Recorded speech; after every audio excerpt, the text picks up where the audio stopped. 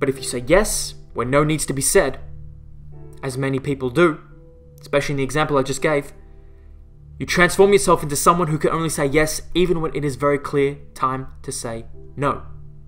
If you ever wonder how perfectly ordinary, decent people could find themselves doing the terrible things that the Gulag camp guards did, you now have your answer.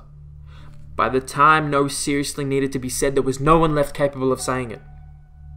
This is the thing. This is exactly what I've tried to articulate time and time again through Peterson's words and Peterson's ideas, that we're all capable of malevolence and evil.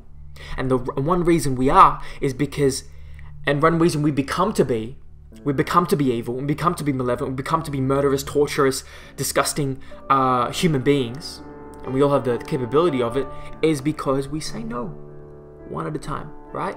Well, sorry, we say yes one at a time. We don't know how to say no. We constantly say yes one at a time. It's like, yeah. And it's the little yeses that turn in to these big yeses. Oh, and now you're turning on the gas and now murdering hundreds, thousands, and playing a part in not only a sin of omission, but a sin of commission, of both. Because the sin of commission is doing the act, but the sin of omission is not saying no. You're saying yes. And every person is capable of that. And people come along this path that becomes quite treacherous the more you voluntarily say yes when you should be saying no. Is that you?